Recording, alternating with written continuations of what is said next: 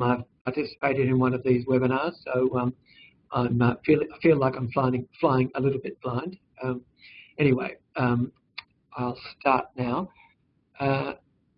What I want to talk about is an aspect of information for health, and as the subtitle says there, with a focus on the roles of the International Classification of Diseases.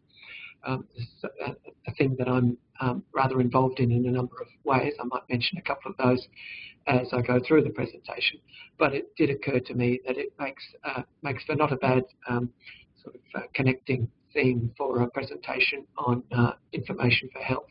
So let's see how we go.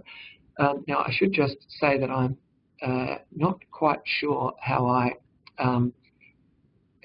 become aware of anybody. All right, I'll just proceed then. Okay, so I'm not sure how well you'll see this the map here. So this is in the context of health information. I'm going back to the middle of the 19th century. This is a map from one of the major investigations that John Snow conducted during the cholera outbreak in the summer of 1854. This is an image from his write-up of the work that involved the famous and somewhat apocryphal story concerning the deactivation of the Broad Street pump. The reason I'm showing it now is not so much to do with that aspect of what he may or may not have done in the course of responding to that outbreak, but it's really to focus on how he got the information, or some of the information that enabled him to do the work. In this most famous of his projects, but also in the and perhaps more importantly in the work that he did in south of the Thames, in what he called his grand experiment, in which he looked at the relationship between which of two commercial suppliers was providing drinking water to dwellings, and the likelihood of people living in that dwelling having come down with cholera and died of cholera. In the map that we're looking at here, it's an area of London north of the Thames, and the black marks at various points on the street, as you can see in the expanded box to the right, are sets of parallel lines. Each parallel line represents one death, the death of one person who lived at a particular location in a street during the cholera outbreak of summer of 1854. Now, where did John Snow get this information about causes of death, numbers of deaths and their causes? Well, he got that from what was then still a fairly new information system that William Farr and others had developed over the 2 decades leading up to 1854, which had these key properties.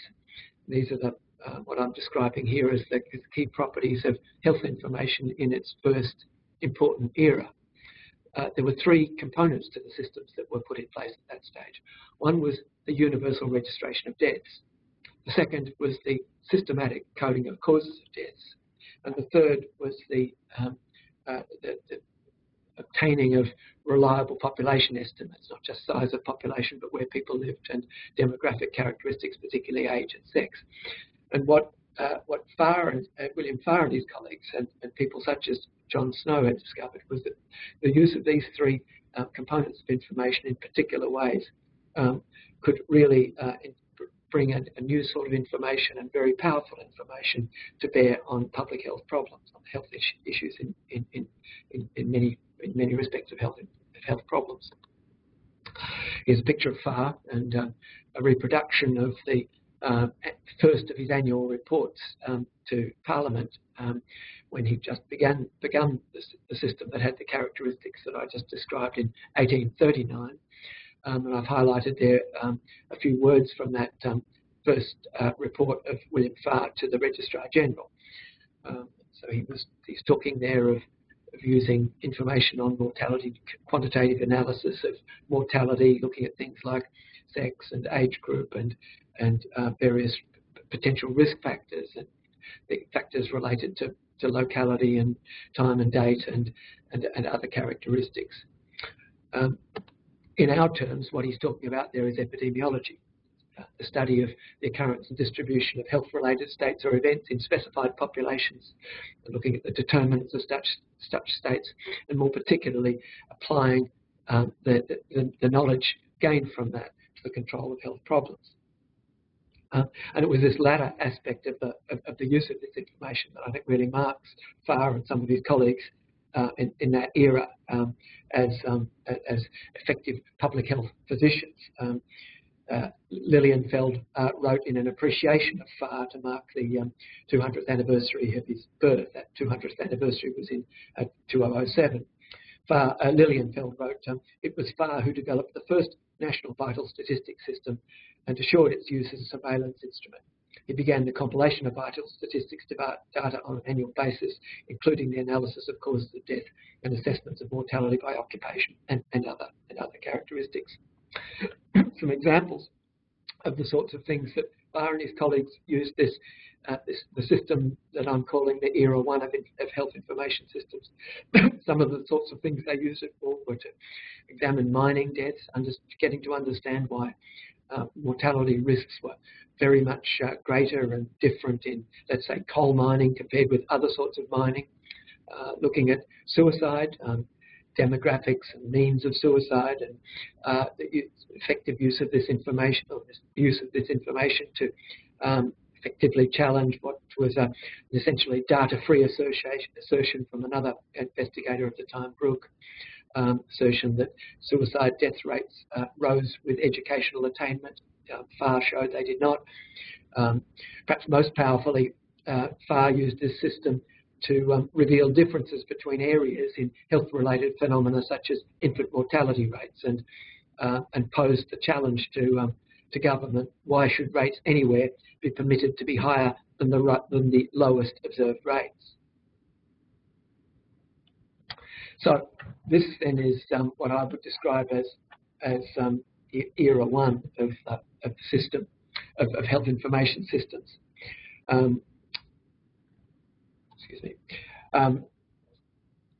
Universal registration of deaths is a key component. I should just say that it wasn't only deaths that began to be universally registered at this time. It was also births and marriages. Marriages might seem not such an obvious phenomenon to want to register if one was setting out to build a health information system, and indeed it probably is not. And in fact, what the government, and particularly the House of Lords at the time, thought that they were funding to be established was not a health information system, but a system to help manage the transmission of property between generations. This system was really seen predominantly and funded predominantly as in order to support, as I say, to support as an aid to the tidier transmission of property from one generation to another. But it was people such as Farr who were involved in its establishment who saw its enormous potential as a health information system. So universal registration allows evidence-based statements about the community generally.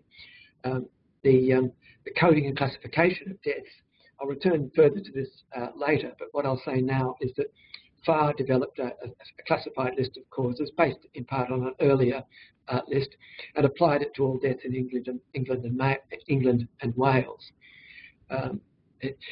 By the time that he provided the data to SNOMED that underlay the map that I showed earlier, Farr was already actively involved with colleagues, mainly from other parts of Europe, but also from North America, in work towards converting the national cause of death systems, coding systems, such as the one that Farr had developed, into an international standard system.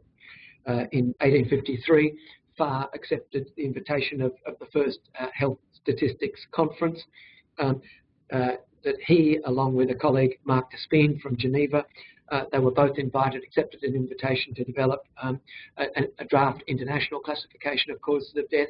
At the next conference in 1855, the two versions that the two of them submitted were discussed, and a sort of composite was formed, basically using Farr's conceptual framework and categories from both of them. And this international classification actually did quite well for a first go. It was revised 4 or 5 times up until the mid-1880s, and it became used quite widely in several European countries and subnational regions, and in some states of North America, and indeed throughout parts of the then British Empire, including the colonies that later became Australia and New Zealand.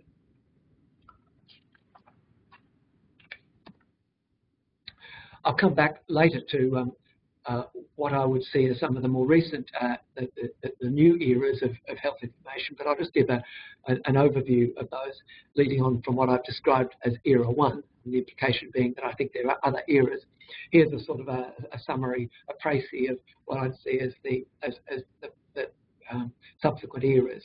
I don't think really there was very much fundamental change in health information systems between what Farr and his colleagues developed in the second half of the 19th century and the middle part of the 20th century. I'd see the next fundamental change as being the development of electronic computerized databases, mainly in the 1960s in developed countries. So in Australia, for example, cause of death data are in electronic unit record form, beginning from those registered in 1964.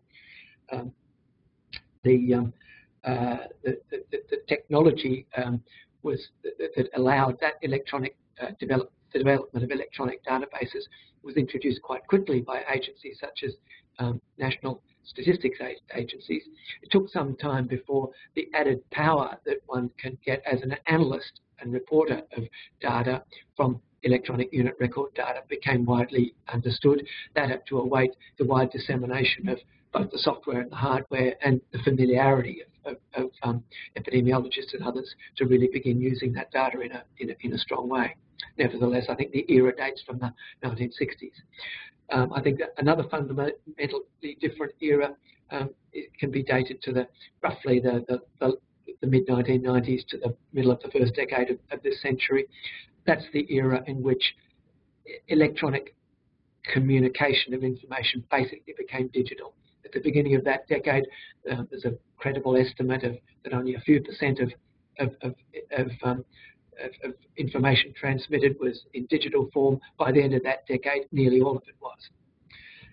And what I'd point to as a fourth era, which is beginning about now, I think, and I'll speak about this just briefly later on, is an era in which the systems themselves, rather than being essentially descriptive, are starting to become smart systems in certain ways. But I'll come back to that later.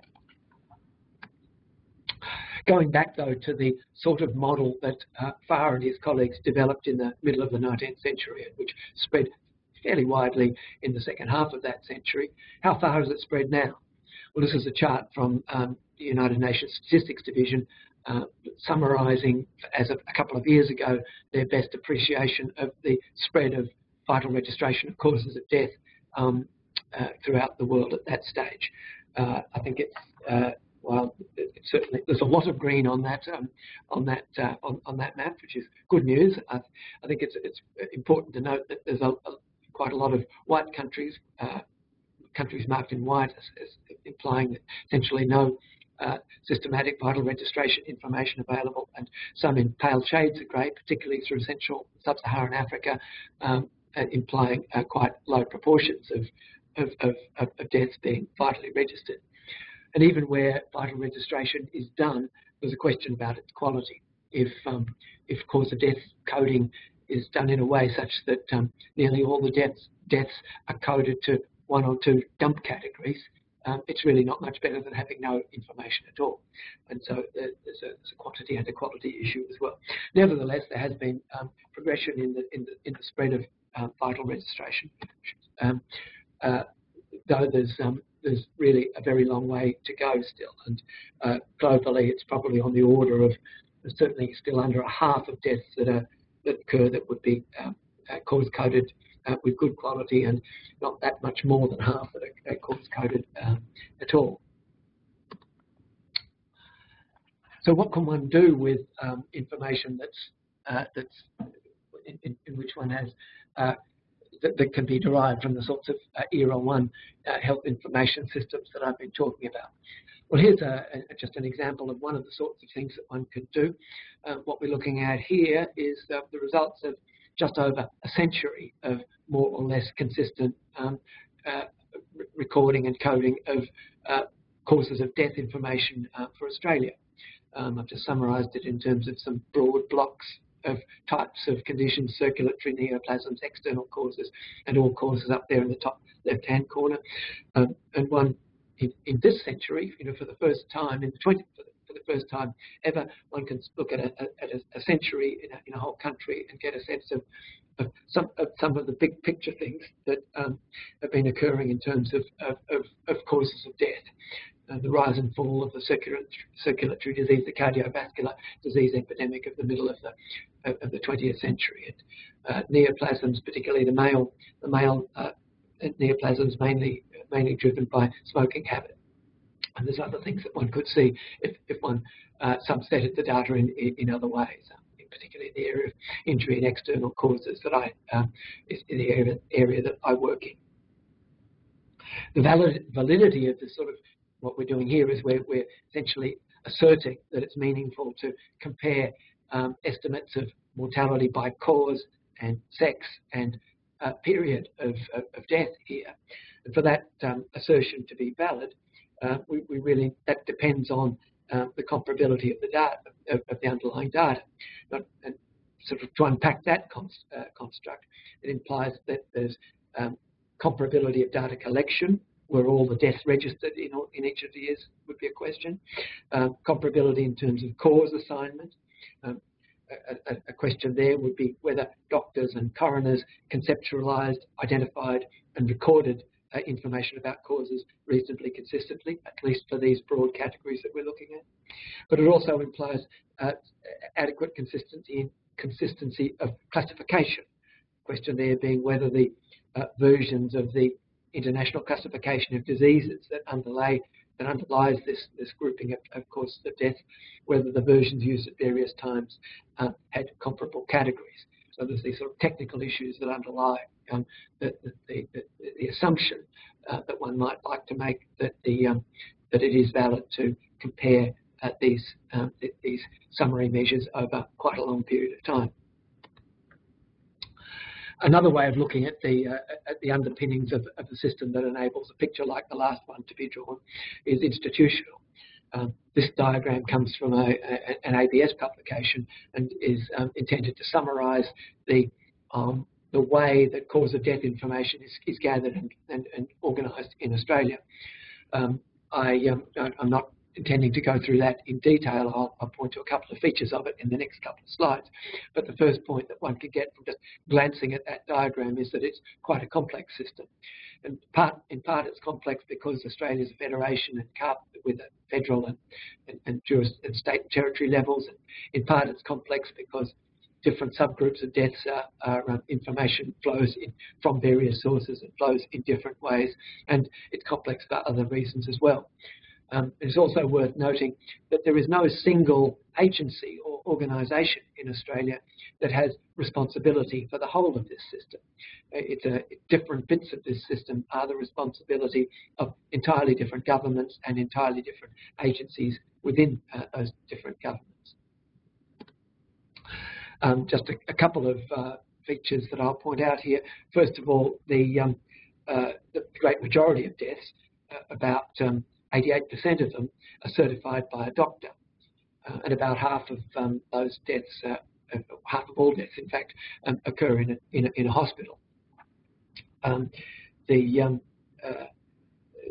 medical practitioners who record causes of death do so generally by using a standard cause of death form, but I'm sure that everybody on this call will have seen. That form follows a prescription of the World Health Organization and is designed and it's standard as part of the process of trying to ensure that the information gathered on causes of death is comparable. Doctors are permitted to certify certain deaths, to certify deaths provided that certain conditions are met, chief among them being that the doctor knows the person and has treated them recently, and that the doctor is aware of no reason to be surprised at the death, whether either just the fact that the death's occurred or of the apparent cause of the death, and that the doctor sees no reason to suspect that violence or foul play accounted for the death. Rules concerning which deaths must be referred can be certified by a doctor differ somewhat between jurisdictions in Australia, but are largely along the lines I've just outlined. The remaining 12% of deaths in Australia are certified by a coroner. By default, all deaths need to be referred to a coroner, and it's only the ones that meet the criteria that I've just been describing that are permitted to be certified by a medical practitioner. As I said, rules differ a little bit about which ones doctors can certify, and implicitly then also there's some difference from jurisdiction to jurisdiction concerning which deaths are required to be certified by a coroner. In summary, though, they are mainly those that occur suddenly or in an unexpected way, and in coroner's jargon are unnatural deaths, which includes suicides, homicides, and deaths that might be suicide or homicide, but it's difficult to tell. In addition, there are those deaths of people who are found deceased and don't meet the requirements that would allow a medical practitioner to feel able to certify them. Moving on now from cause of death data to another aspect of health information, hospital data. The case records on which we depend for health information derived from hospital data are largely written by health professionals, not only but particularly including doctors. The source of the type of health information that's most widely used statistically and as a form of health information is information derived from the discharge summaries following episodes of inpatient hospital care. There is also information of other sorts from emergency departments and one or two other sectors of the health system, but the hospital inpatient data collection is fundamental, longest standing, and most widely used. It's used for a variety of reasons, some of which I'll come to shortly. The process there is very much focused on state and territory systems. The public hospitals in each state and territory are required to provide health summary discharge information to the health departments in that jurisdiction. There are also some obligations that are imposed on private hospitals. They operate somewhat differently and somewhat less formally. Then there are certain Commonwealth agencies that have and agreements have been put in place between the states and territories and the Commonwealth for the national compilation and summarisation and reporting of certain health information systems, again, most particularly and for the longest period, hospital inpatient data, but also to some extent and more recently emergency department data and some other information. And at the national level, this collection is used in a variety of ways for descriptive epidemiology and so on, but most particularly as underlying resource planning for the mechanisms for dealing out the billions that go to paying for hospital services depend fundamentally on the information that comes from this source.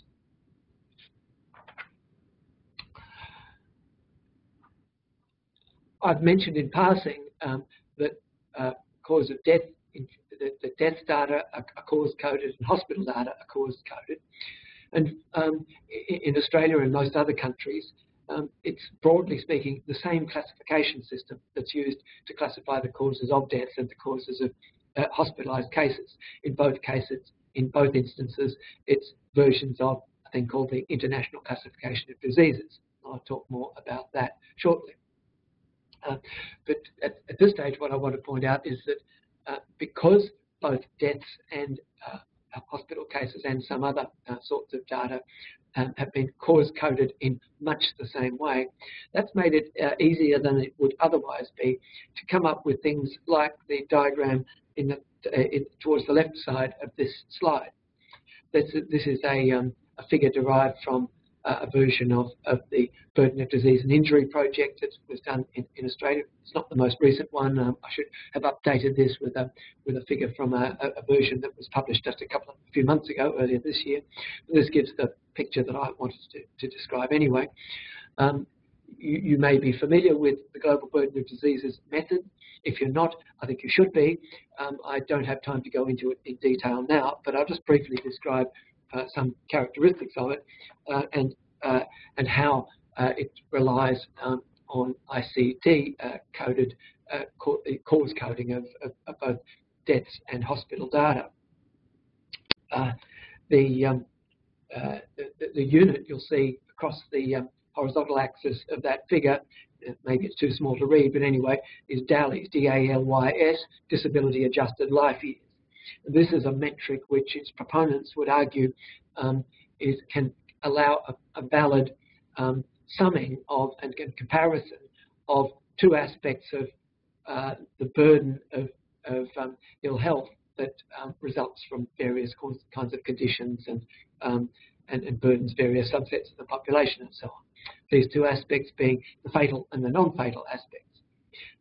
In very brief terms, the way that the Global Burden of Diseases method sets out to do that is that it identifies deaths that are attributable to each particular cause, and then notes the age at which each of those deaths occurred and uses a method to decide how many years of life that might otherwise have been lived were lost due to that death which occurred at whatever age it did occur. And in essence, that's the basis of the blue parts of each of the bars that we've looked at there.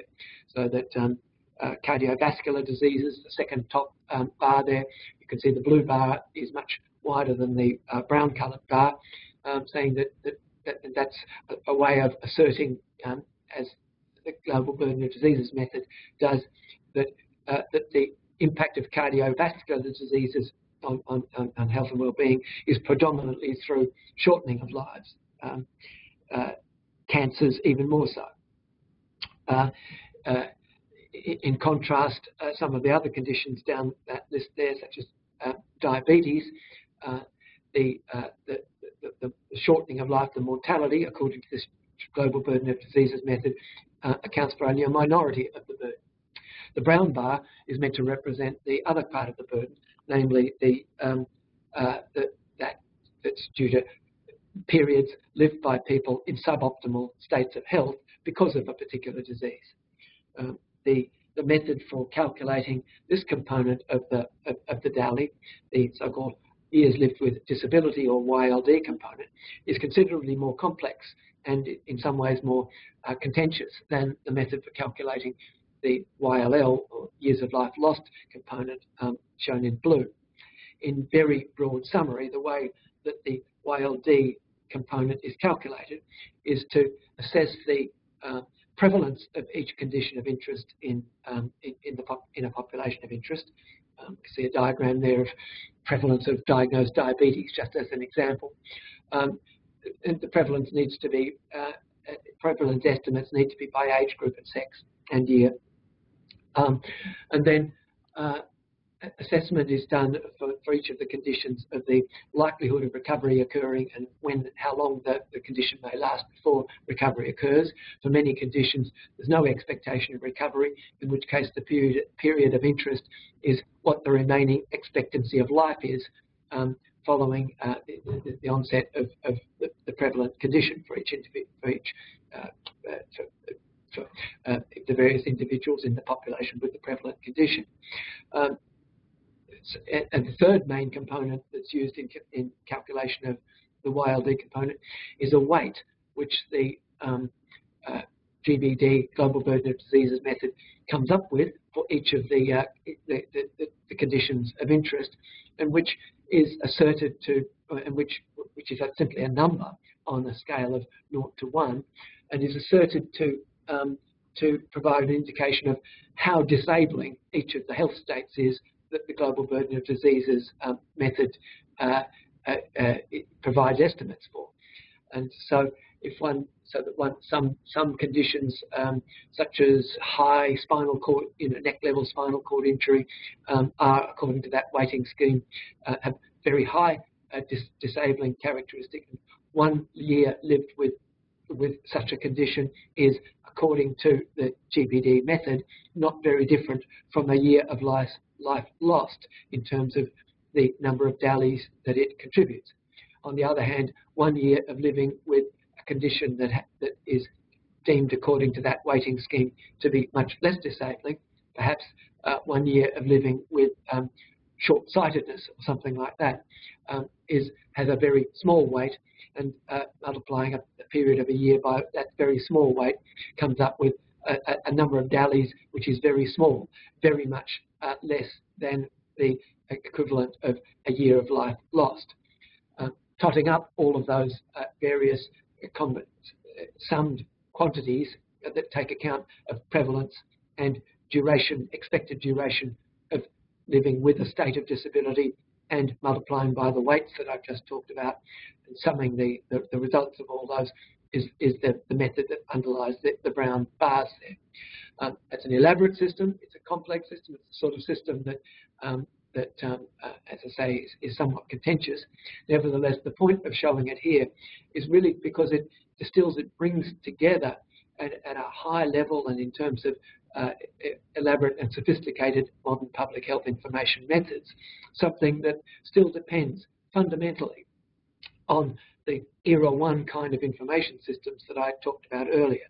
The information underlying this system and that permits it to happen is, in the main, ICD-coded cause of death data and ICD-coded hospital inpatient data. There are other things in as well, but those are the fundamental ingredients.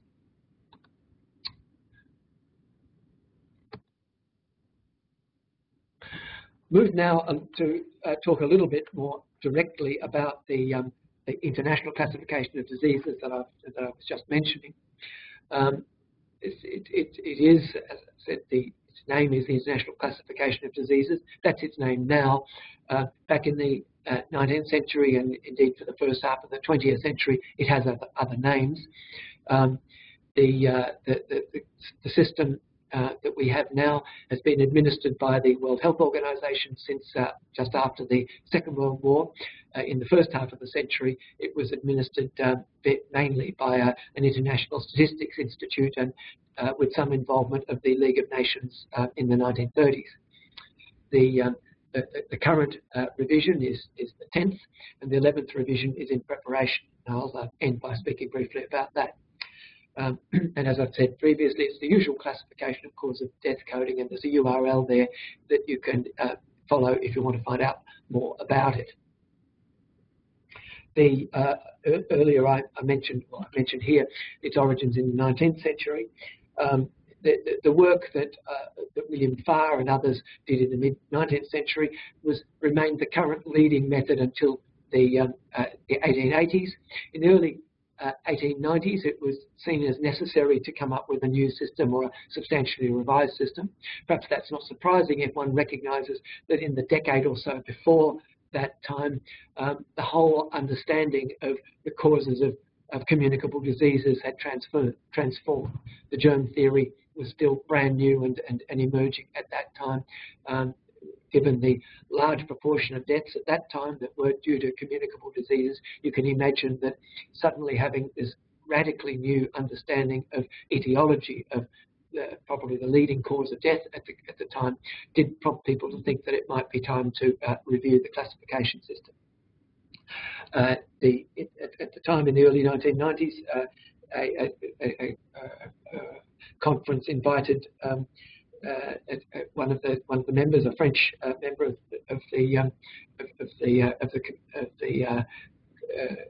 international community of injury statisticians, to draft a new classification. It was considered at several other conferences, most notably including a classification, a meeting of the Public Health Association in Chicago, and in the years of the middle part of the 19th century, it became accepted as this thing known as the Bertillon list, became widely accepted as the best available system, and quite quickly became used in a number of US states and countries of Europe and so on.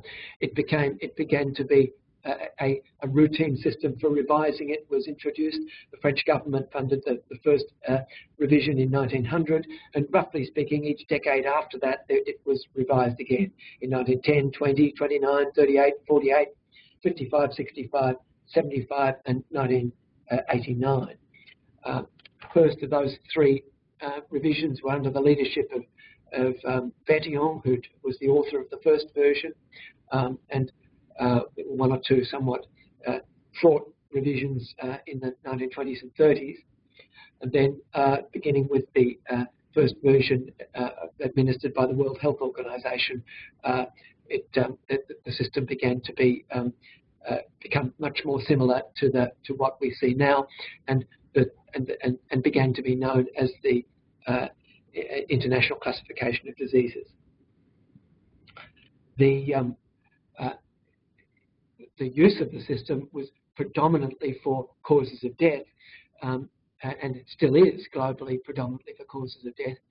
But its authors and developers also saw from early on the potential of the system to be used for morbidity, for coding of hospital cases and other things. It was much less widely used for that until the 1950s and particularly the 60s and 70s, when it began to be used more widely for that purpose. Here's a list of the chapter titles for the current 10th revision of the ICD. Just to give you a sense of it, here's an example of a category from several of the chapters. Cholera, still there. It's the first category in the first chapter of the classification, perhaps reflecting still the prominence that communicable diseases and things like cholera had when this classification system began in the 19th century. Also, there are other categories, things like chronic diseases, congestive heart disease, external causes of mortality and morbidity, all involving a bed, and also for some factors that are not per se diseases, but are characteristics, things that matter, particularly in the context of morbidity coding. There's an example of dependence on enabling machines or devices. Many of these categories have subcategories that allow more specificity. The clinical modifications of the ICD began to develop in the 1970s. I said that the ICD had been mainly used for mortality until that time, and the World Health Organization only developed one version of each revision of the ICD. As I say, and that was one that had mortality coding principally in mind. As people began to use the ICD for other purposes, for morbidity coding, it became apparent that there were certain sorts of things that you'd like to code for morbidity purposes that didn't have categories in the standard cause of death coding version of ICD. So versions were developed that typically just had breakdowns, 5 more specific categories for certain sorts of conditions that were seen as being useful for morbidity purposes and for costing purposes. The first of the clinical modifications was the North American one that was developed in the 1970s. Australia's had its own clinical modification of ICD, first ICD-9 and then ICD-10 since the middle or late 1990s. And several other countries, about 10 other countries, have had their own national clinical modifications of ICD-10. I mentioned at the bottom of this last slide that even though the US modification of 10th clinical modification was written many years ago, back in the late 1990s, but only came into use in October of last year for a complex of political and commercial reasons. Some of the reactions to that new version of ICD-10 are another way of giving you some insight into some of the sorts of things that ICD-10 is capable of coding, and as a classification of much that ails humankind, and things that may be important to understanding conditions and caring for people with them. The ICD includes categories that, with the right take, can be seen as odd or amusing.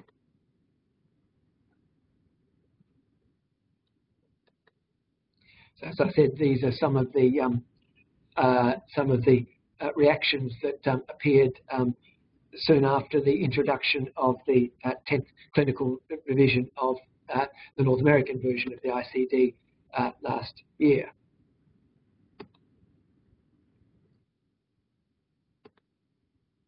And just one final one. ICD 11 is in fact introducing a more sophisticated system to allow cluster coding, the formal clustering of categories that would allow us to more effectively code Sharknado if that seemed to be necessary. And there's a hashtag. If you want to go and find more of these, you can follow that hashtag. I think it's still active. So just to summarize then, that health information sources are a variety of types. I've spoken mostly about vital registration of deaths and hospital case data. And both of those systems depend largely on information recorded by doctors, and they are also systems that depend largely on cause coding according to the International Classification of Diseases. For that reason, it matters very much what doctors record. It matters a lot both for the future care of the individual patient and patient liability and that and so on. But of course, but also it matters a lot for to enable information to be captured that allows for effective and efficient health system administration, and allows for official statistics on death and hospital care, and allows for the epidemiology of the sorts, some of which I've been showing through examples as I've gone through this presentation. Just in passing, that there is a resource from the Australian Bureau of Statistics on cause of death certification and how to do it properly. It's getting a bit dated now, but nevertheless, it's still worth knowing about. Just for the last couple of minutes of this presentation, I'd like to speak about ICD for the future. ICD 10, as I've said, is the current version. ICD 11 is in preparation. I think it's fair to say, in terms of the sorts of eras, the eras construct that I've introduced earlier, that ICD-10 is an information tool from the pre-modern information era. It was developed about 1990, in fact mainly developed in the late 1980s. And that was a decade too soon for it to really be fundamentally a product of the modern information age.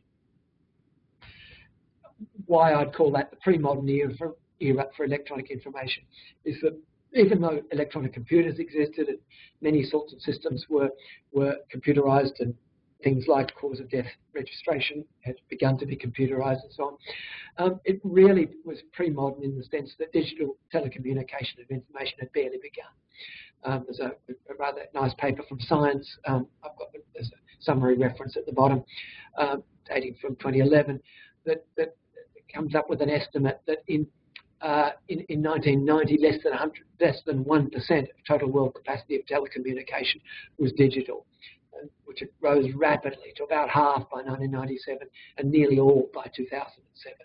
There's been this dramatic transformation going on in that era, all of which postdates the development of ICD-10.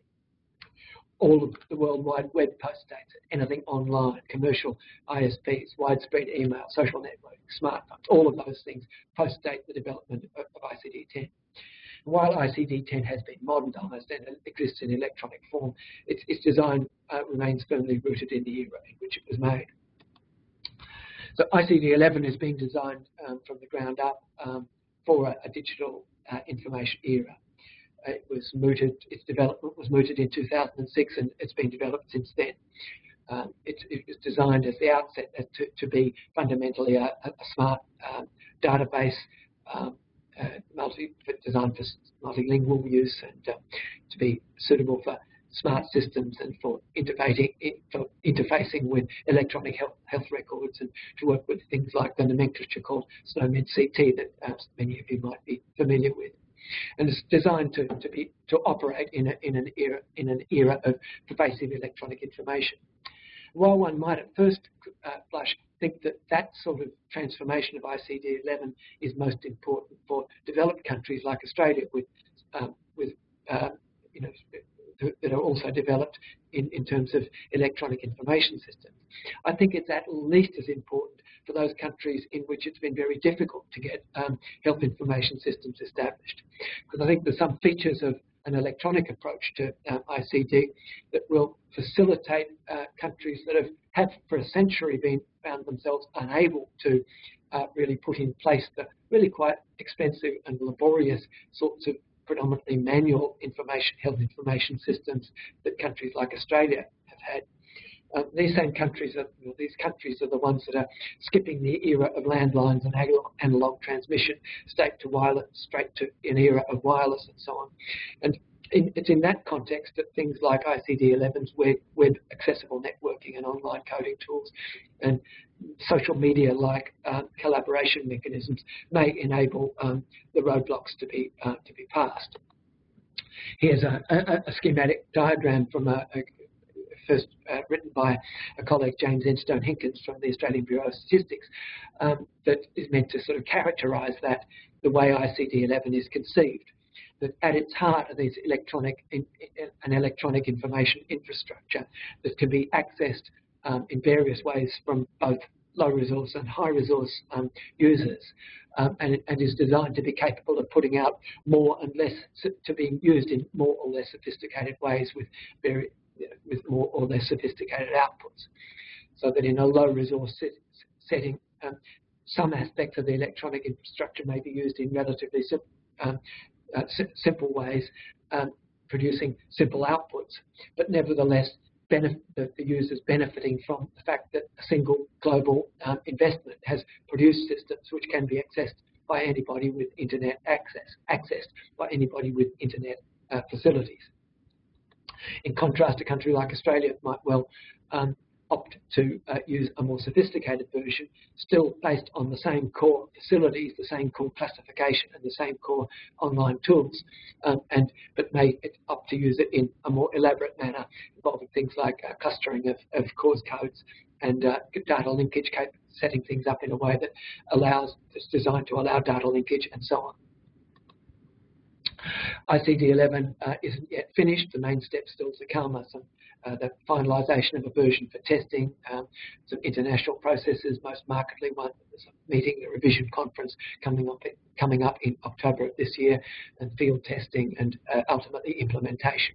You won't be seeing it anytime soon. It's most unlikely to be implemented in systems before 2020, or probably more likely 2022, but it is on the way.